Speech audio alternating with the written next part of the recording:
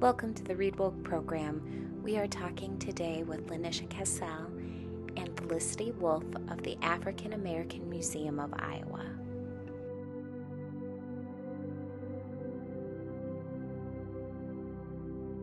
Because of course I like all of the exhibits that we've had, but I think by far my favorite has been Untangling the Roots, the Culture of Black Hair, which explored how standards of beauty are defined and by whom. We still live in a nation, in a world where conformity is expected. And I think we did a great job of really exploring that whole idea of beauty standards. And it really engaged a lot of people. Of course, it happened, we had the exhibit opening during or it was open right before the pandemic hit. And so we had a short-lived run of it, but it was very well received in the community. And I think it opened the eyes of a lot of people about what people of color in particular experience today in terms of hair type, texture, style. And it was just a really intriguing and informative exhibit. I feel like the one we have up now, Unwavering, about 21st century social movements and protest, I think by far is my favorite, because I feel like this is the most contemporary one we've ever done. It is so able to kind of take, I feel like, people's mindset out of, like, say what people's idea of a museum is. That it's a stuffy type of institution that has, old dusty things to show and isn't relevant to me in my life. And then it takes it out of that and puts it right into the community and into people's mindsets. Museum gives you the opportunity to go back in time a little bit and see the struggles that have happened that have led up to this point and why it continues to be an issue.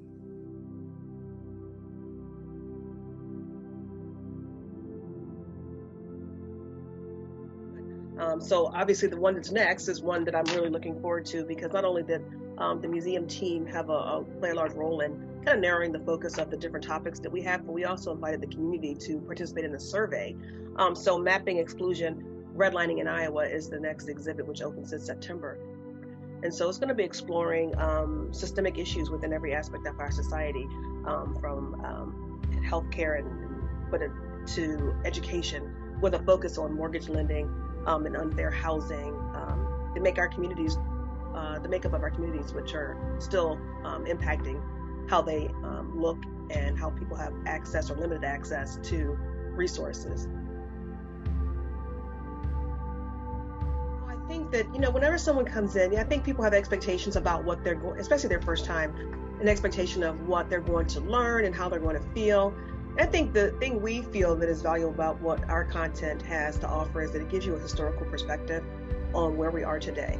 I think that there's so much information that is not taught by traditional methods in school, in our school system and in our school books, history books, that people often are surprised by what they learn. And so I think there's there's that idea of, if you understand the hows and the whys a little bit better, you can understand what's going on right now. And I think it really does uncover or unmask, if you will, in the way we live today and some of the issues we're facing right now as a society, the injustices, the inequities.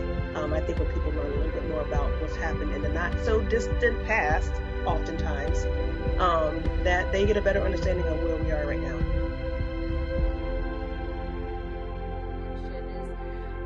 I was excited to find a picture of Grace Allen Jones. She had actually started a school in Burlington, an industrial school, on her own to teach Black and white children home economics and industrial arts, that kind of thing.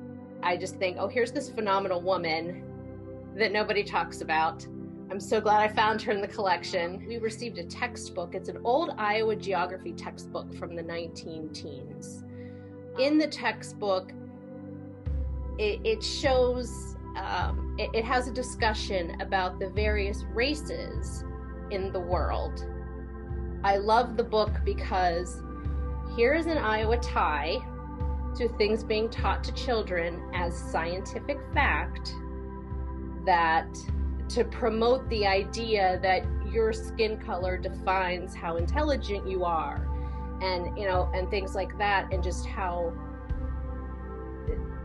this book is a perfect example of how these things get ingrained in our minds as fact. We're being taught this in school, and how that continues through the generations, leading us to today. And I think that the items that are a little more ugly benefit me because I'm not of color, to understand or get some understanding. I mean, I can't step into the shoes of a person of color, but it gives me a better understanding of what even I myself grew up with, and how my thinking may not be the best thinking. The mission is to preserve items that speak to the Black history of the state. I would really rather have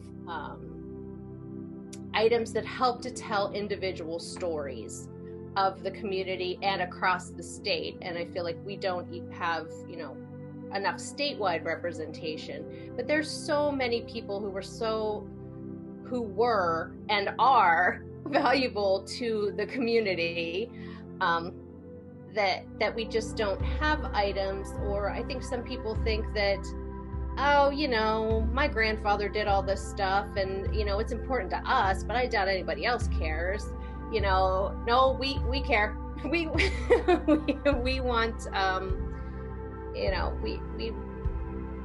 we want the stories that speak to the Black experience in the state. That we are really missing military items, especially anything past World War II, honestly, Korea, Vietnam, contemporary history, but we're really missing probably 60s onward, that we could really use.